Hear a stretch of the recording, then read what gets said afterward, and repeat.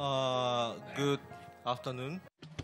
The time has already come, so we'd like to start our China session. At first, let me introduce our moderator and panelists. This session is moderated by Professor Takahara. He's the professor of the University of Tokyo. And the panelists from left hand, Dr. Asei Ito, associate professor of the University of Tokyo. And Dr. Valérie Niquet, she's a senior research fellow JIIA and head of Asia Department of FRS. And Dr. Shen Dingli, he's a professor of the Fudan University. So, Takahara sensei, please. Well, thank you very much for coming this afternoon to this wonderful panel that we have on China. I'm not going to introduce each of the panelists in detail. There's a profile in the brochure that you have got. So let me just dive into the discussions because there's not much time. It's only up to 2:30. And I'm sorry to say this, but I really have to dash out at 2:30 for another meeting. So let me pose first some questions to Dr. Ito. I want you to answer these 4 questions. One is, what are the bright side and the somber side of the Chinese economy now? That's the first question. The second question is, what is your evaluation of the Belt and Road Initiative as of today? And the third question is, how do you assess the battle for hegemony of technology that's going on between the United States and China? And fourthly, how do you see the impact of the disturbance in Hong Kong on the economies of Hong Kong and China? And you have to answer all these in 10 minutes. Please start. Hello, everyone. I'm Asei Ito. Thank you for kind introduction. And in fact, I really enjoyed the session yesterday. Even one of them were quite entertaining, I would say. So I try my best to answer some of the questions. So regarding the growth prospect of Chinese economy today, I think one of the consensus is the optimistic in the short run, but the quite pessimistic in the long run prospect. I think this is kind of tentative consensus among the economists. I have several friends in China, also in Tokyo, then quite frequently discussing today's Chinese economy. So there are many of the positive sides of the Chinese economy. So today, compared to the 10 years ago, China's consumption is much, much larger. And today, China's economy is no longer derived by the investment. So that's one fundamental structure change compared to the 10 years ago. So the other thing is China's digitalization, digital economy, have been developed over the decade or more. More precisely speaking, Alibaba or Tencent, these kind of platform economy, China successfully incubated the platform companies which deliver the cashless, also so-called digital ecosystem. So I would say this is quite interesting. And also domestically, China's innovation ecosystem already somehow developed from the basic research. In fact, basic research is still under developing, but when it comes to the startups, venture capitals, or accelerators, or these kind of functions already built inside China. Of course, China is still depending outside the resource, but largely China successfully developed their own domestic ecosystem. That would be the one positive, I think, contribution to China's prospect in terms of economics. So also the policy side, so currently China conduct the kind of active and active fiscal policy and moderate monetary policy. That's an official statement.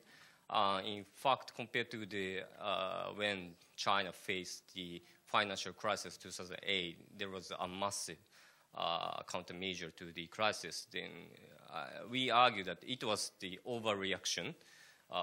They spent too much money on the efficiency on the capital investment declined a lot. So that's today China's government policy has still enough room to encounter somehow the downturn. So of course there are so many negative sides. So there is a tariff issue, of course, the local debt issue, and also more fundamentally the aging society in China.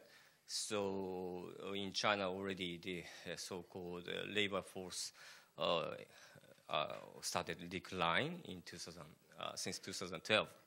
So I think the middle income trap is still the quite serious problem that China today face. So and also there is a possibility to reach in a small deal, maybe possibly this month, but it is quite important to reach somehow the I think deal. The reason why is that some of the foreign invested companies, also even the domestic companies today, seriously considering whether or not they expand the Chinese capacity or just relocate to other countries. So that this December also next several months are quite important, which give an impact on the decision making on the investment. So that's a brief overview on the economic side.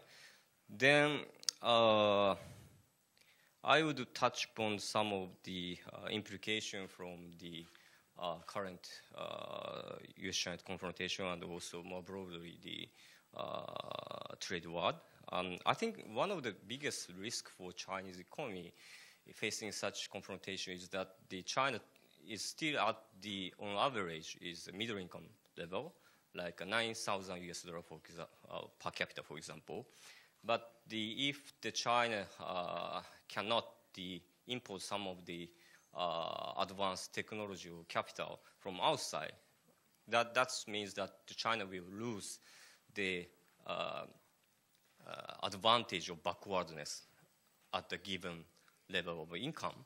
So I think that's going to be from the economic perspective, very much critical thing that this is related to Hong Kong. So looking at the FDI data, 2018, last year, 70% of for FDI, foreign direct investment into China, goes through the Hong Kong. So that is, of course, a well-known financial function, but the finance is also related to technology. For example, Japanese multinational companies or other players have a branch in Hong Kong and decided the capital investment in mainland China. That is related to the new facility or the new technology, new know-how, new management way, whatever. So I think Hong Kong issue in terms of economics affair, that's closely related to the openness and also closely related to the China's advantage of backwardness. That's my view. So it's already 8 minutes, so 2 minutes remain. What would you say?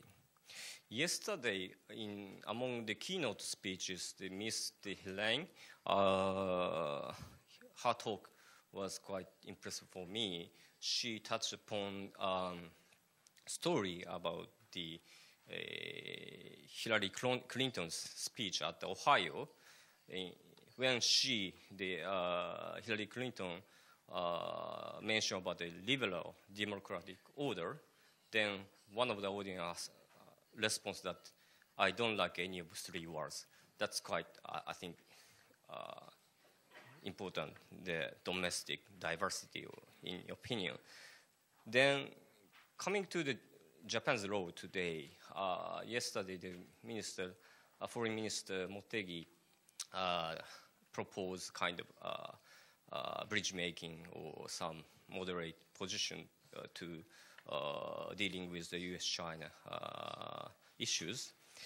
In fact, in September, Nikkei newspaper, I partially collaborated with the Nikkei and conducted some questionnaire to the Japanese businessman, then asking what's the position Japan should about the U.S.-China relation. There's 17.5% said Japan should facilitate the discussion or dialogue between U.S. and China. 17.5. Then biggest 41% respond that Japan has not enough capacity to bridge making. That's quite, I would say, realistic response, in fact. So, but still we, for example, the Professor Fukunari Kimura in Keio University, he is the specialist on the trade issues. He proposed a kind of middle power coalition through the TPP-11 or other multilateral frameworks, which are largely based on the rule-based mindset. So I also agree to that kind of position that we can somehow contribute to the modest and also the middle ground. But finally, there is a great power competition. What if something have been decided in White House or not sure in Zhongnanhai, in Beijing, whatever, that everything can happen. That's my tentative reactions. In fact, I didn't answer to the BRI or whatever. So we can discuss if the times are low. Thank you so much. Great, thank you very much. It's so challenging to answer all the questions, so that was fine. Then I'd like to turn to Dr. Niquet. I also have 4 questions to you. The first one is, how do you assess the stability of the Xi Jinping, Xu Jinping administration? And the second question, how do you evaluate the impact of the disturbance in Hong Kong on Chinese politics? That's the second. And third, what's your evaluation about the current state of Japan-China relations? And the last question is, recently, how does Europe see China? 10 minutes, please. Okay. Thank you very much, Takahara Sensei, and thank you to the JIIA for asking me to speak on that session. I really feel part of the team now. And I also would like to note with appreciation the large woman participation in the audience in these roundtables. It means that China brings the best out of all of us, including in terms of gender balance, so it's a good thing. We are almost 15 in that room. It's good. Sorry, nothing to do with China. Anyway, as for the stability of the Xi Jinping administration, as you know, it's a subject of a lot of debate outside of China, and everybody is guessing also inside of China. I am sure Professor Shen, who is an insider, much more than I am, will have a lot of things to say about that. What we hear, and we are not sure it's true or not, is that quite a few, or one might even say a lot of people disagree with the strategy actual strategy in China of asserting itself on going away from the more modest and prudent strategy of the past. And quite a few people do think that it's not the good way to gain support for China in the long run. I'm not saying that you have a divide between Democrats and authoritarians. I think they all more or less have the same objective of maintaining the power of the Chinese Communist Party, but this is a choice of tactic or strategy. And actually the fact that China, and we will go back to that with Japan and maybe even more the EU, China is raising a lot of backlashes, including in Belt and Road, we could mention that later, and reactions to its offensive from the South China Sea to, but other places too, without mentioning, of course, the trade war between the US and China. All this is not very positive for the future of China, that is also facing, as we just heard, a lot of difficulties, both at the social level, economic level, most importantly. And this is important because this is a basis of social stability and support for the party. So this is what I will say for the first question. And once again, I'm really waiting for Professor Shen, if he wants to add something to that. And related to that, of course, the impact of Hong Kong disturbances on Chinese politics, it's also difficult to evaluate. China is not a transparent society. Chinese people do not have free access to the internet and information outside of mainland China, especially where normal people are concerned. Of course, I'm not speaking of experts or specialist analysts. Maybe in Guangdong, near Hong Kong, people are more aware of what is going on, but this apart, basically people think that what the Chinese government is telling them, that what is going on is Hong Kong is people who want independence supported by the black hands of the US and other powers, and that it can make them rather upset because it attacks directly one of the most important thing for China, at least in the official discourse, which is the unity of the country. So it's difficult to see how what is going on in Hong Kong can have any effect, either in terms of as an example to act, or a counter effect as more support for the leadership.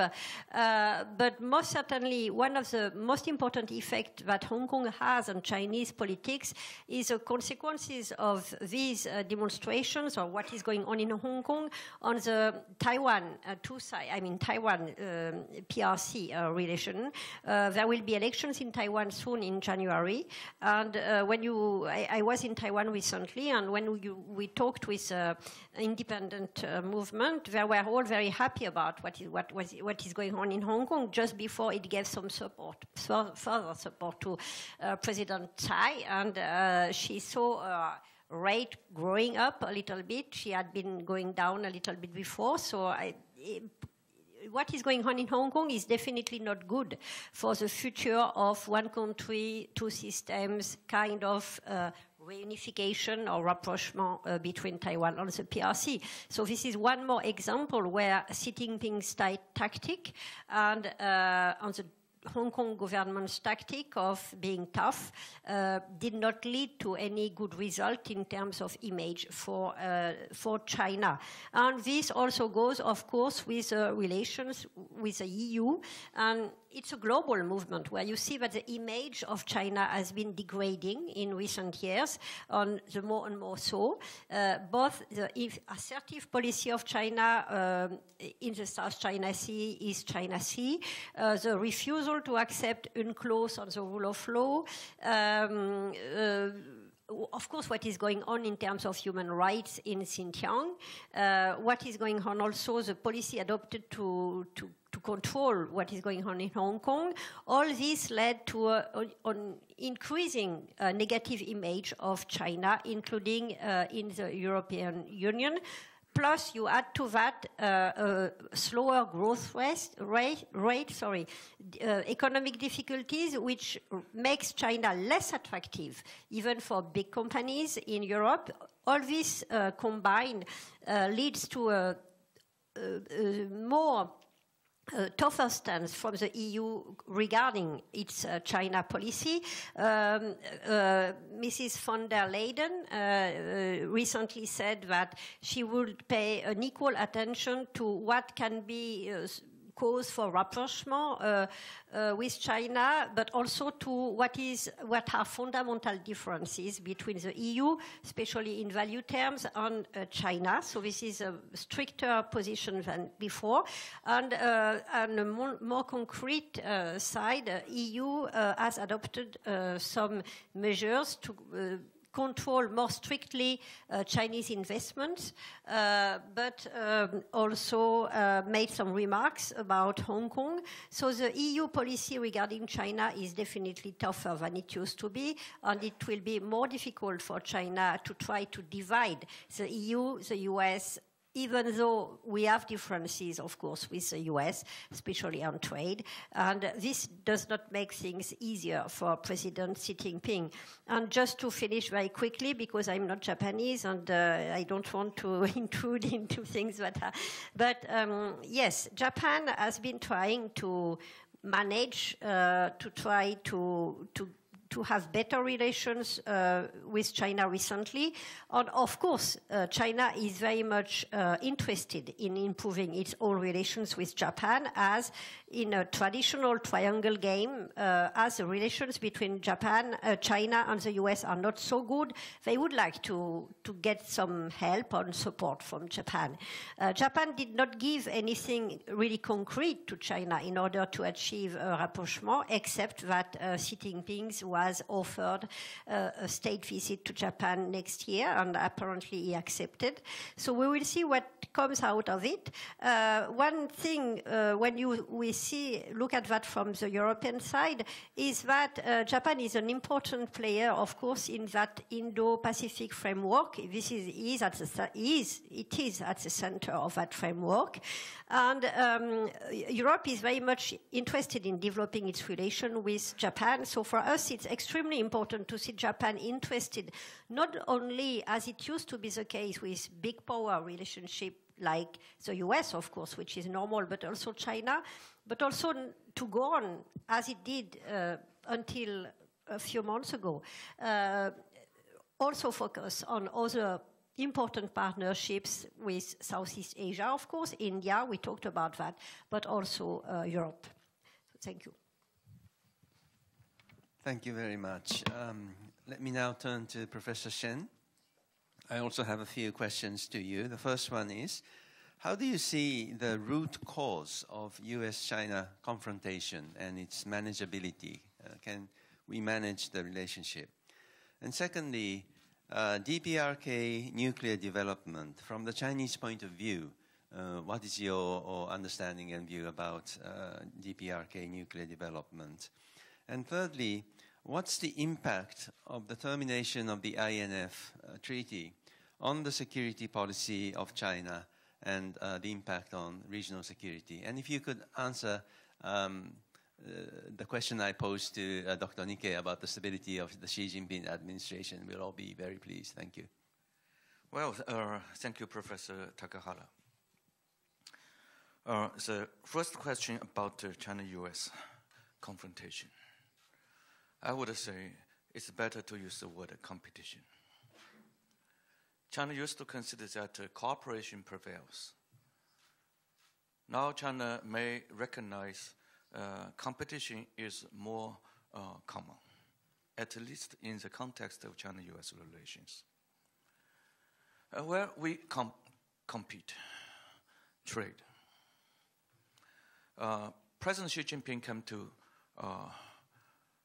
US to meet with Donald Trump on April the 6th, 2017.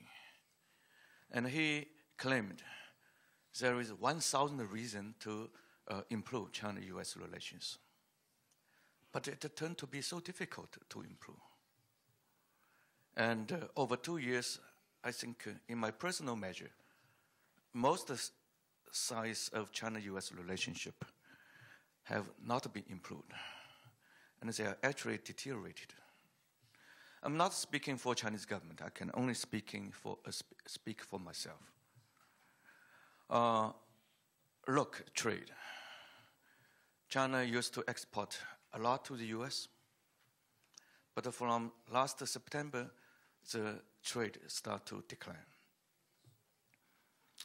And this may not improve anytime soon. That's not good for China, because the trade would promote the job employment, the manufacturing, social stability, government ability to tax and to pay for its government employee, and to build Belt and Road. Now, with less money taxable, we can do less things. But America wouldn't benefit not from this kind of a trade dispute. U.S. Economic GDP growth has declined from 3.1 in 2017 to 2.9 last year, and to 2.1 first part of this year, and very likely to lower than 2 for second half of this year. So America would not benefit.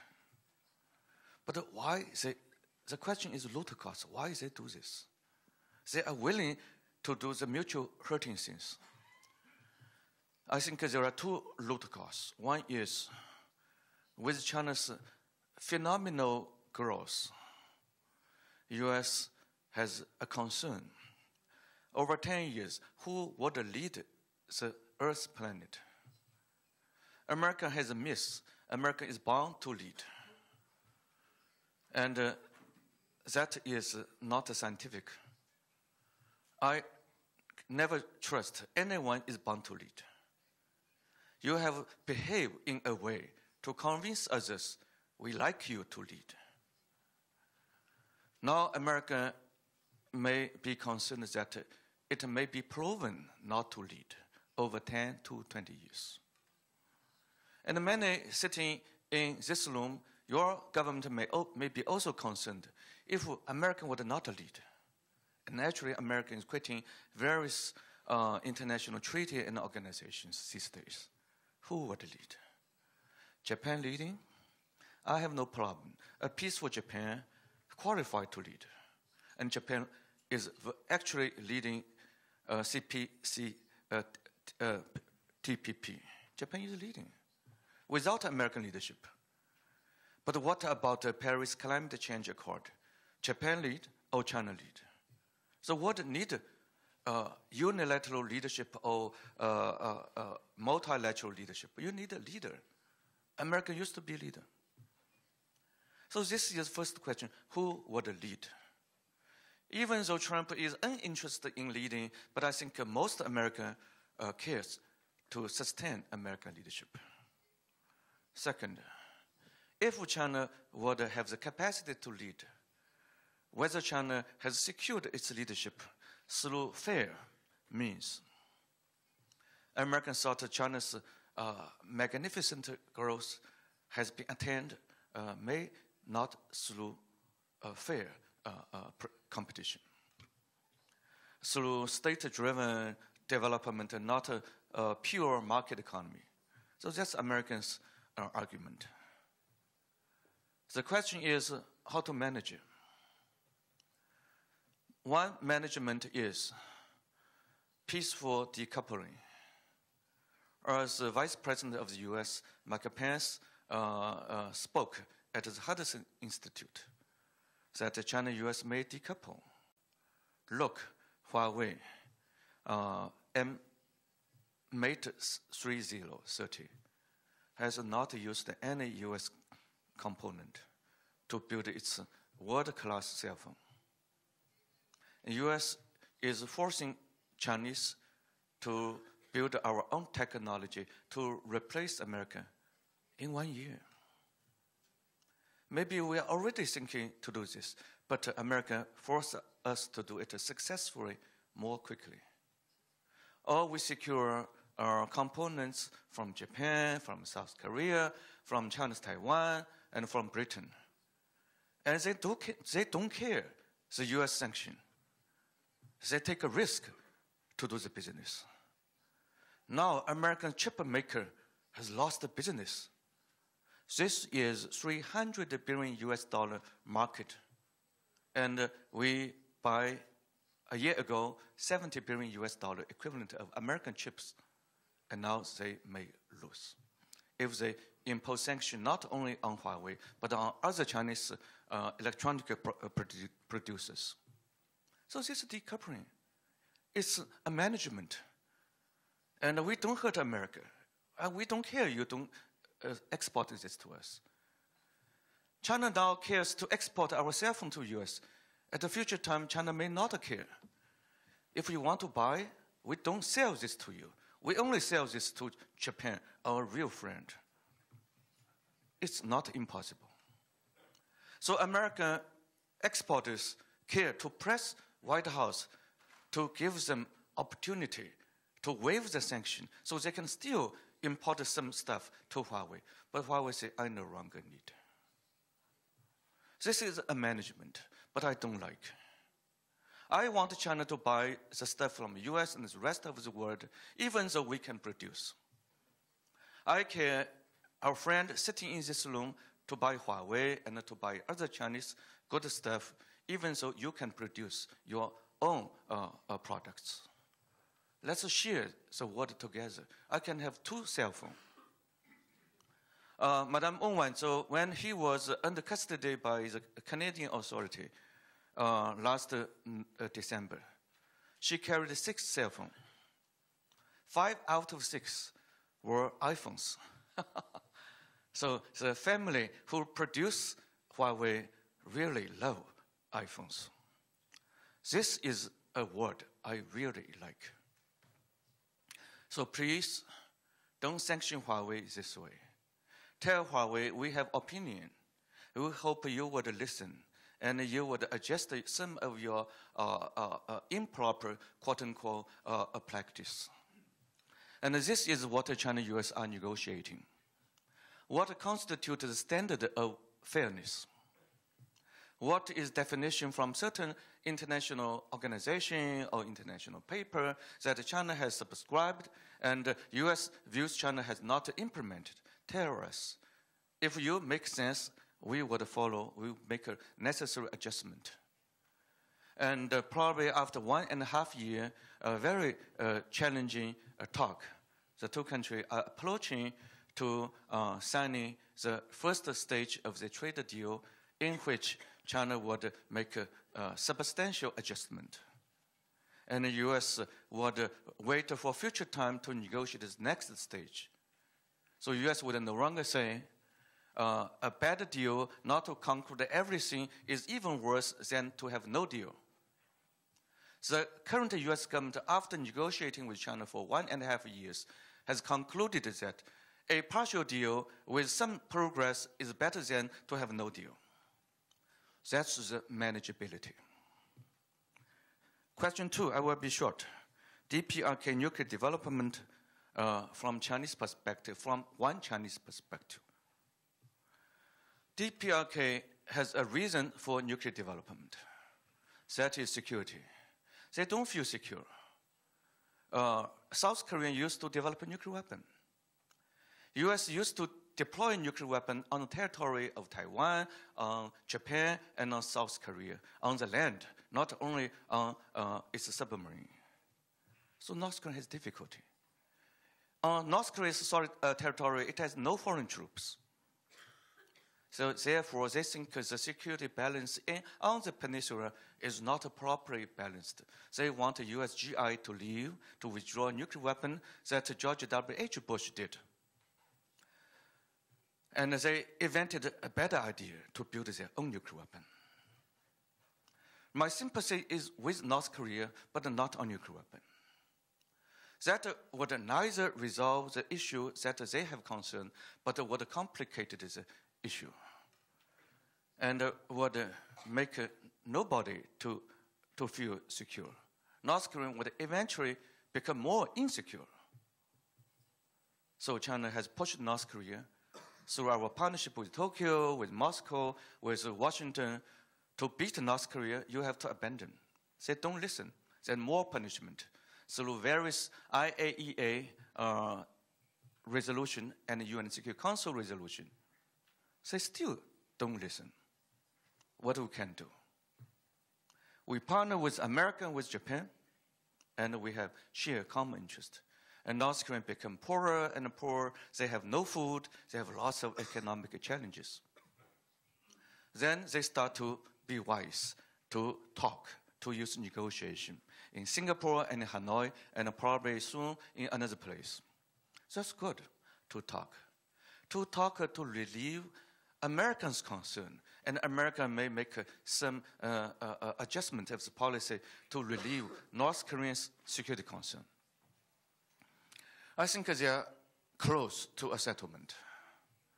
North Korea want to have faced the program, like China, US may have faced the program. Not one program to settle all dispute. That's not possible. To use a pragmatic approach. First approach, they have suspended their nuclear weapon test and the long-range missile test. They think they have not been awarded. US says you have to abandon everything before receiving award. In my personal humble view, that's totally not realistic. Once you have acquired nuclear weapon, abandon all, and your partner may not honor their word. So North Korea want to get some nice things to lift some of the UN Security Council resolution on humanitarian aid. They want to receive what they warrant. So I support them. No matter my government supports them or not, I support them. They deserve. We should encourage them to take the next step to abandon 30 to 50% of their existing nuclear weapon, but not 100%. Allow them to have a few years to build a culture to prove US is genuine, US is no longer enemy. And then for the third stage, they abandon all. The entire process may take several 2 years or 3 years. I think we are ever closing to it, even though we have not officially sealed the first deal as the first stage. Last, the impact of INF. INF is to reduce nuclear threat in the European continent for medium and intermediate range nuclear force, ranging from 500 to 5,500 kilometers between Warsaw Pact and the European part of the NATO. That's good. At a time when China did not have many INF, they don't care to make it multilateral. I think still they don't need to care because China, by this time, does not have many nuclear weapons, including medium and intermediate range nuclear force. But we may have more conventional force of that range. That constitutes a threat to the US ship. If they ventured to militarily arm Taiwan and to intervene into a Taiwan contingency, mainland capability constitutes a threat. But in our view, we appreciate America to help us to revolt Taiwan from Japan in 1945. We still remember and appreciate. But we have difficulty in seeing America to play a role which is negative to prevent the two parts across Taiwan Strait to achieve their integration. And America has the Taiwan Relations Act, Taiwan Security Reassurance Act, and in our view, this constitutes unacceptable intervention. China is called China, 中国. It's a middle country. Middle is a position should not be biased, but also it is a bigger country, sitting in the middle of the entire Earth planet. we cannot accept our elder brother, America, to stand in front of us threatening, if you touch Taiwan, I would touch you. China has difficulty. But China had to build its capacity to tell America, it costs more to you than to me if you would venture to honor your threat. And the two countries have played the competition from 1979. Even though China and US has so-called modernized, normalized the relationship, actually they still hedge. And now the mainland 1 minute is maybe building quite a sizable conventional deterrent, not a nuclear deterrent. That may not suit the scope of the old INF or a future INF. So INF does not apply to China. But for conventional intermediate range force, US has concern. So we hope the US would not compete with us, but if the US is willing to compete, China would not lose. These missiles are cheap. And we are a big land-based country, and Taiwan is so close to us, and we can formidably deter the US naval force to make it not to have the gut to intervene into a future Taiwan contingency. No matter US would withdraw INF or not, US has no capability to counter the mainland with conventional intermediate range force.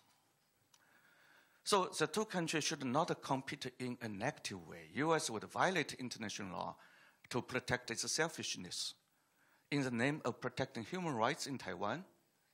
This is not the right approach. US need to talk to China how the two parts need to respect each other, need to peacefully, harmoniously coexist with each other, eventually to attain a mutually acceptable, peaceful integration. It's up to the wisdom of the Chinese across the strait. But don't tell us if we were to do something, America would use its military force. That's not a rule-based order. We have heard a lot of liberal international order. I really don't see. Americans' barbaric behavior would only educate China that if you observe a so-called rule-based world, you would be hurt by America. Professor Shen, you'll get a second round, so can you wrap up? Thank you very much. Yeah. All right. Maybe I asked too many questions. But you all get a second round. We are going into the second round now. I want you to speak in 5 minutes about 3 things. One is I'm going to add another question or two to you, so you please answer those. And secondly, if you want to answer some of the questions that you could not answer because of the lack of time in the first round, you can do that. And thirdly, if you have any comments about the remarks that are made by other panelists, please comment on those. Okay, so let's start from Professor Ito. What do you think are the reforms, the economic reforms, or even political reforms that China needs most now? And is Xi Jinping ready and able to implement those reforms? If there are opposing forces, what are they? That's my question. Would you like to start?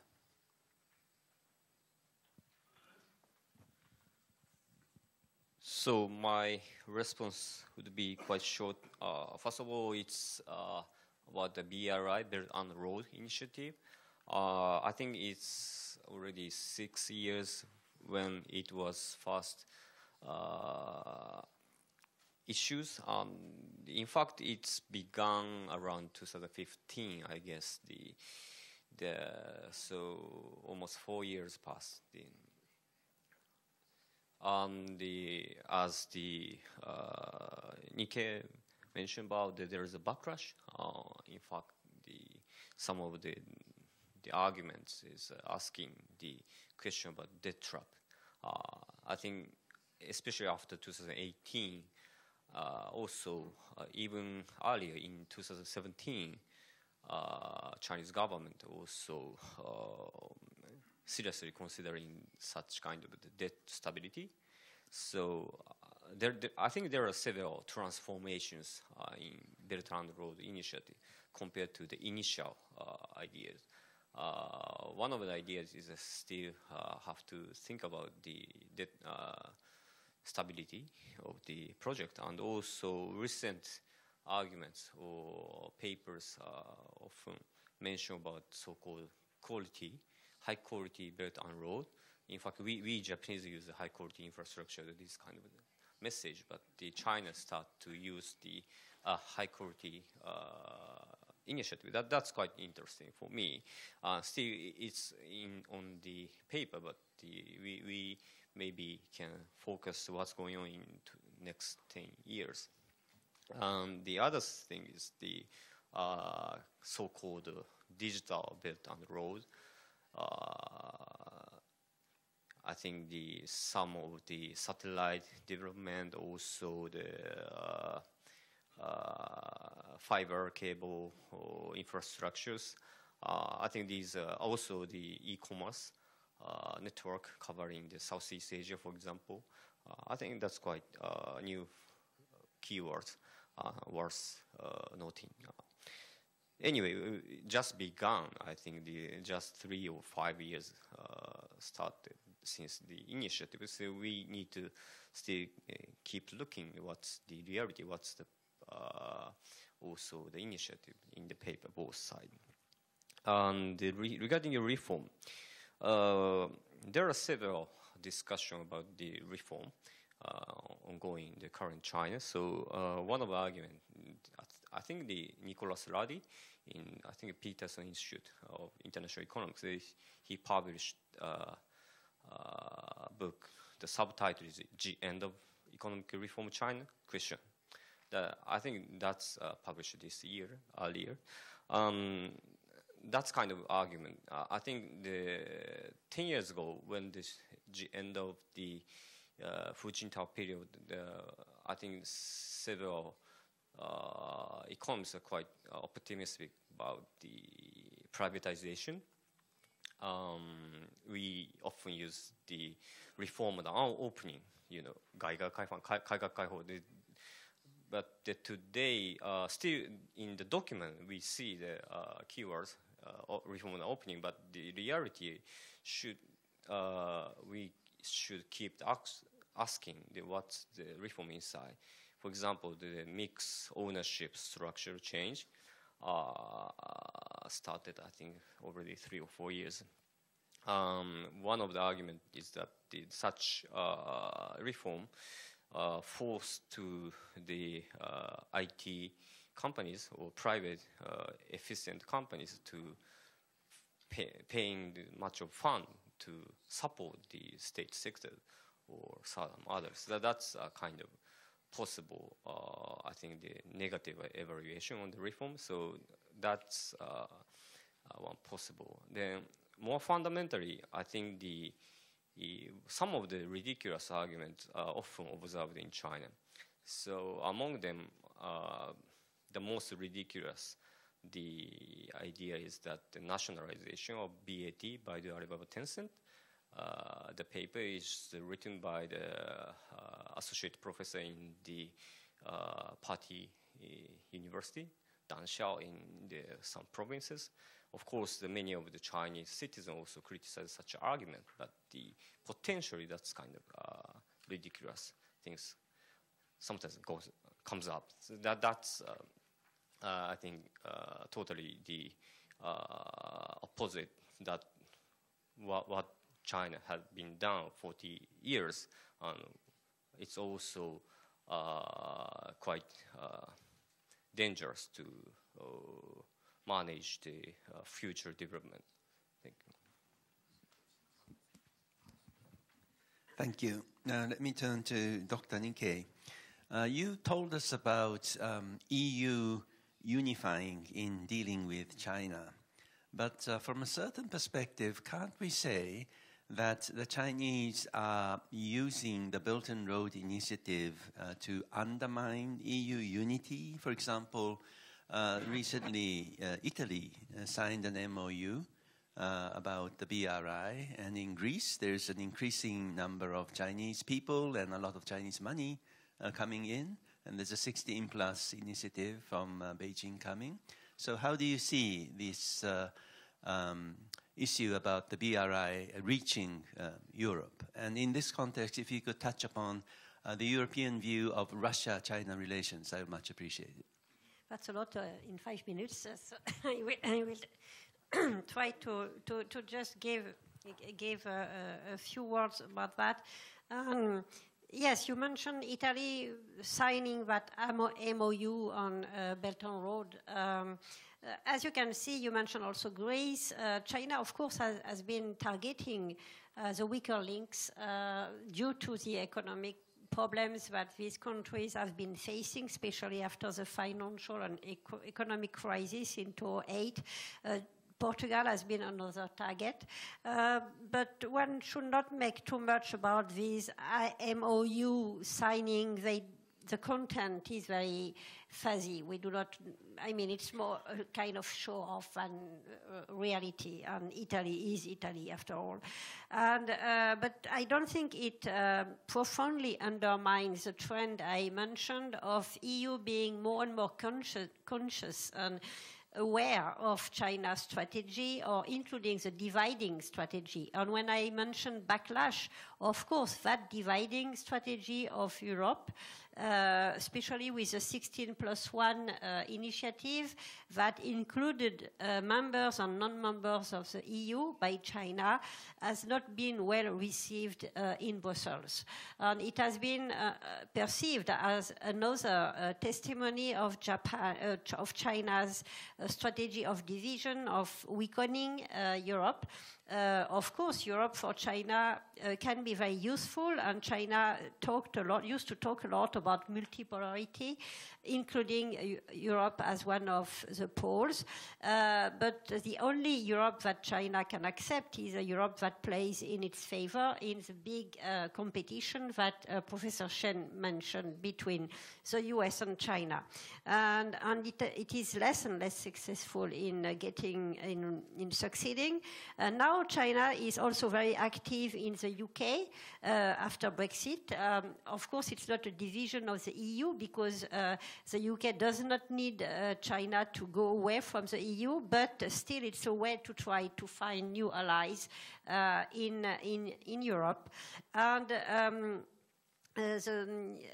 including for the Belt and Road Initiative in Eastern Europe, and countries like Poland, who used to be very favorable to China, are much less so now.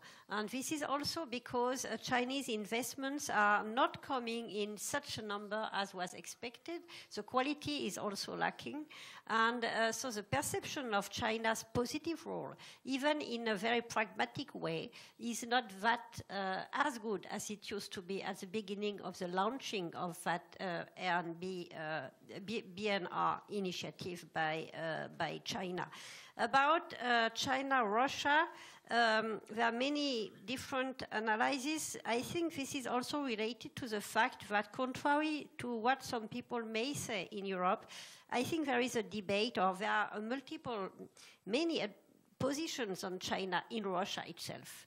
So depending on with whom you discuss and meet, of course it's in the interest of Russia right now to make a big show of that incredible partnership between Russia and China on the ideological front, and against any kind of US or Western interference.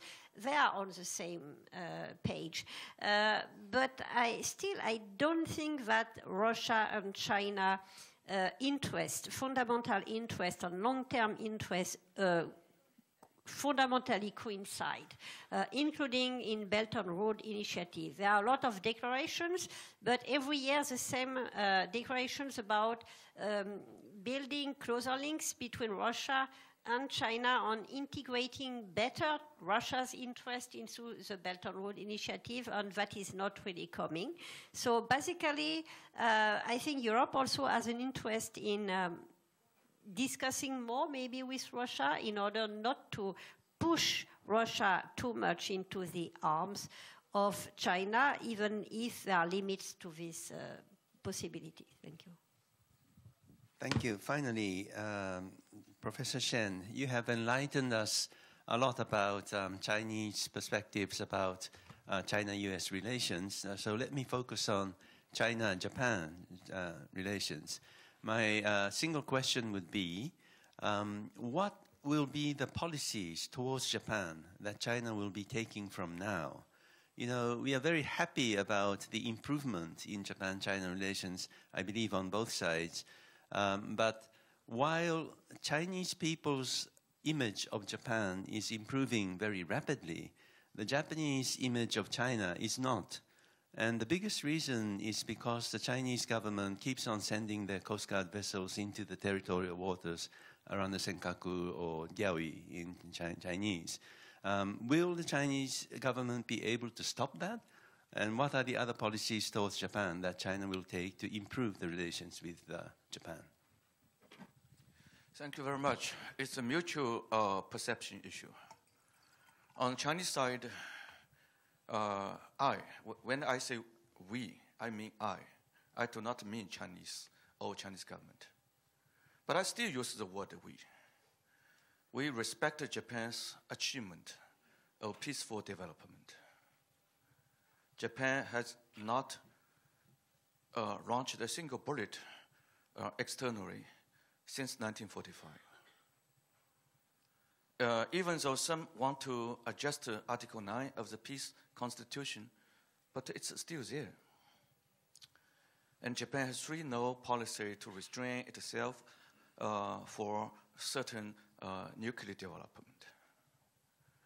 Japan's environmental protection, Japan's protecting its own people, and social welfare, education, innovation, great. 19 Nobel Science Laureate in 19 years from the year 2000. It's admirable. I wish my country would achieve such great achievements. This may explain, not me, but many other Chinese admiration of Japan. But we have a huge difficulty. Why some Japanese still say there is no such a thing as Nanking Massacre? Why some Japanese would keep saying that comfort women are out of their own voluntary willingness? For this, we have difficulty. Not only I, but Congressman Lantos had difficulty. When he was still alive, he was in his public service. He spent his money co-signing a whole page for the New York Times to speak openly, differently from the then Japanese government. And the then Secretary of State, Hillary Clinton, said, "These are sex slaves." I think Chinese may not like Madame Clinton a lot, but we like what he stated this way. But on the side of Japan, since Japan thought the issue of Diaoyu Island or Senkaku in Japan's term has already been settled, why China would raise it again and again? Even though the two countries may have cut a fishery agreement, why Chinese fishermen would come to this place which is sensitive again and again? And why Chinese Coast Guard would enter this sensitive water? So Japan has a question. Would you mind not to come? China said, if you keep your behavior speaking erroneously, we would do something.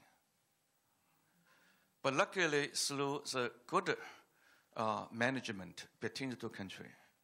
First, the frequency of our Coast Guard to enter those disputed water is far less by now. We cannot promise we would never come again, but the reality is that we come far less. So this is the management. And we also take notice that Prime Minister Abe is not visiting Yasukuni by himself. He sent his wife to be there and to give some gift. We may still have some difficulty, but his behavior is far less provocative these days than initial years. So all this mutual understanding and improvement to be less provocative helps. The two military have cut their paper on managing the East China Sea incident at the sea and in the air. That's great. China has its East China Sea air defense zone, and Japan has your own zone. These two zones have some overlap. So we need to have some institutional management to avoid dangerous collision. That happened between Chinese and US Air Force in a place close to Hainan Island. We should never let this happen between China and Japan. So Prime Minister Abe came to China, and my president may come to this place in the spring next year. We still have a lot to build legally and institutionally to make ourselves to abide by some rule, existing rule, or build a new rule that our two parties would agree. Over time, if we have new rule that both would agree, not only more Chinese would respect Japan, I think more Japanese would over time more understand and respect China. Something we may never be able to resolve, the sovereignty of Diaoyu and Senkaku. But we should find a way to let it be eternally, peacefully peaceful. Thank you very much. Thank you so much. We have 10 more minutes left for questions and answers. I may not be able to accommodate all the hands that have risen. Please understand. The first gentleman here, the microphone to the gentleman in the front row, please. Thank you. I am Bania Shemi from the Iran Embassy Scientific Attaché. My question is that in the history of science, we learned that democracy and the progress of the science are with each other. But in the case of China, it is contradiction. Can any of the candidate answer? Thank you. Sorry, contradiction between what and what? Democracy and progress of science are with each other. Okay. But in case of China, it is contradiction. Okay, I understand now. Let's collect some questions. Yes, Meguro-san in the front. Please raise your hand again. Yes, gentleman who's just stood up. Yeah, thank you very much. My name is Hiroshi Meguro, and I'm a freelancer, and I cover Okinawa mainly. And so I'm quite interested in the situation in East Asia, including China's actions in the region. And my question is to Professor Shen. And what is your definition of democracy? It's related to the previous question, but what is your definition of democracy? And a lot of Chinese leaders say that Western democracies and Chinese democracy should be different. Could be different or should be different. And what's the difference? And you are talking about very often stability.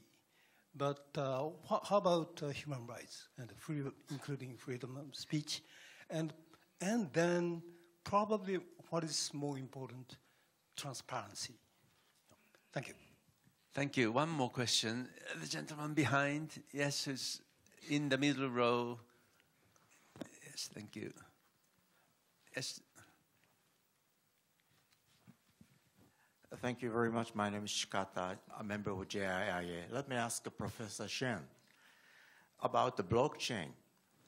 President Xi Jinping emphasized that blockchain will be very important from now on.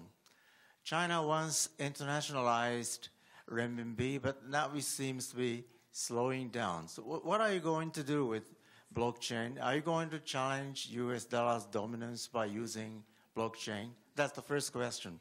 The second question is about state-owned enterprises.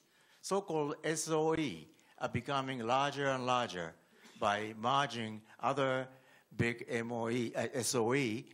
On the other hand, the private companies are not doing very well because of such a larger SOE.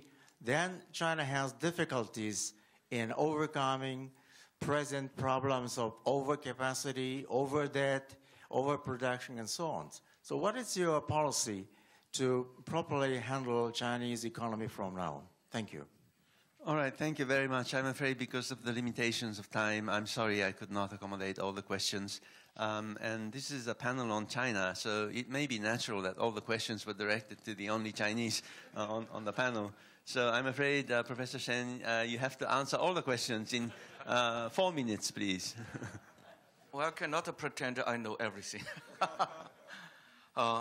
Democracy. I teach often.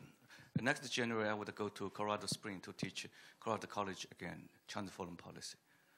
They have a slogan, democracy is both the objective and also the tool, the means. Our objective is to let the majority to decide. And Mao Zedong indeed let the red guard to decide. They beat Liu Shaoqi, they make China very chaotic. So democracy should not only be let the majority to decide. Sometimes the elite, minority, could also help. So the objective should change to improve the people's welfare through a certain means. The means is through peaceful consultation. Then to let the people's representatives, through indirect representativeness, to decide.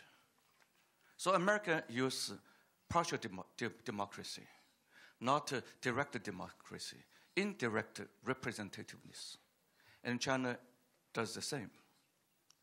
And President Xi would never use red guard again to beat Bo Yibo. We let a lawyer to defend Bo Yibo. So this is an improvement. Of course, China may still have a bigger room to lift the quality of democracy. And China may invent some better form of democracy. Therefore, we may say democracy could be different. But I would not say must be different. Must, you mean that when we have a different approach, some is apparently good, but I must be different from yours. I would intention to invent something else, and I may fail to invent. So if someone has a good practice, why we cannot learn? And Hong Kong has its democracy, electing its people's delegate at the district level. And we let it happen. It happened. And this may or may not happen exactly in Beijing, in Shanghai. So we call one country, two systems. And we respect their system. And we hope they would not impose their system upon us, and we would not impose our system upon them, at least for the moment. But over time, who knows? They would not ask us to teach them how to do our version. Or we would not ask them to lecture for us how they manage their system. It's a process. As to the first question, the relationship between democracy and the level of progress of science and technology. I don't see immediate relationship, but I see some collateral phenomenon. China's life expectancy has doubled from 30 plus 70 years ago to 70 plus now, and to 85 in Shanghai, catching up with Japan. I would not say it is due to democracy, or it is due to the achievement of scientific development. But the scientific development apparently improved China's medical science. And we have some money, we spend money on science, and we build the service, and we make people to have longevity. This is the positive side. And sometimes you may see the negative side, facial recognition. Some would view it may not be positive. It's very controversial. San Francisco has made a law not to use this for its people. It may be the first city in the world. Not all cities in the US has adopted the San Francisco approach. I would say it's very controversial. We have to spend lots of time to see how AI would direct and how its negative impact on human race, on our human security could be. How it can potentially increase national security but undermine international security, or increase international security but undermining national security. So it's way too premature to conclude the relationship between scientific development and democracy. Thank you very much. Thank you to everybody in this room. I'm afraid time is up, but we are reminded of all the very profound questions that we are facing today, and surely an hour and 15 minutes is just not enough to dwell into all the questions that were touched upon. But I very much appreciate the attendance of all the panelists. You know, history proceeds in zigzag, and this is not a good time for intellectuals. And I think you all understand that. So please join me in a big hand to all the panelists from 3 countries.